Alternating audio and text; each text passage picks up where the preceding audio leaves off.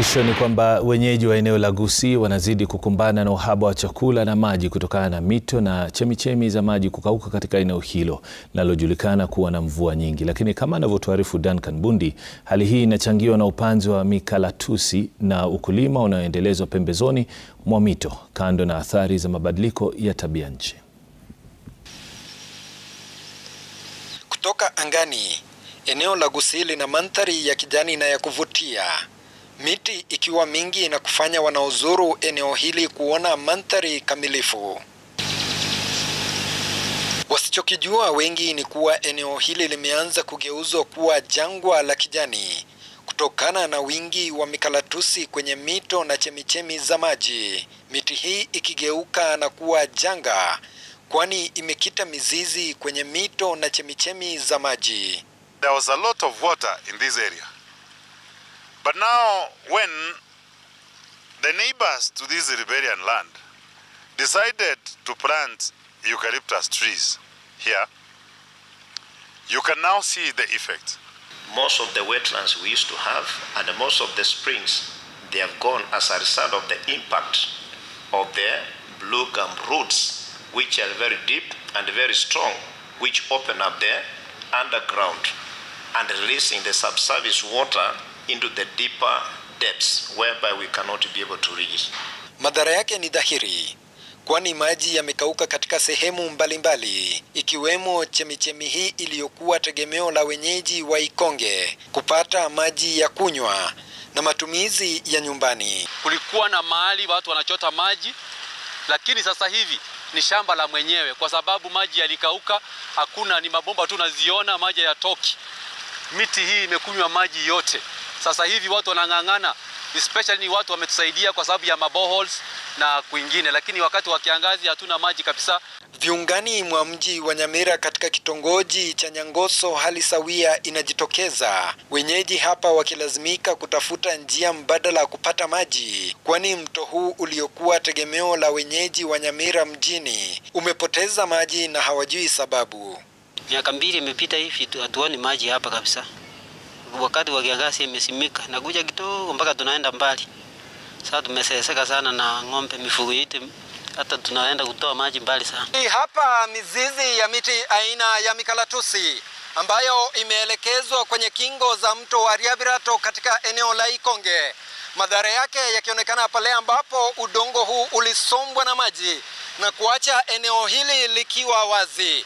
Licha ya kuwa kando ya mto wenye maji, udongo huu unaonekana kuwa mkavu kutokana na miti aina ya mikalatusi ambayo imetapakaa katika eneo hili. Mazao ya vyakula shambani hayajasazwa na madhara ya mikalatusi hii, kwani yamepungua kutokana na wingi wa miti hii, wanavyoelezea waziri wa mazingira na mkurugenzi wa mabadiliko ya tabia nchi katika serikali ya kaunti ya Nyamira.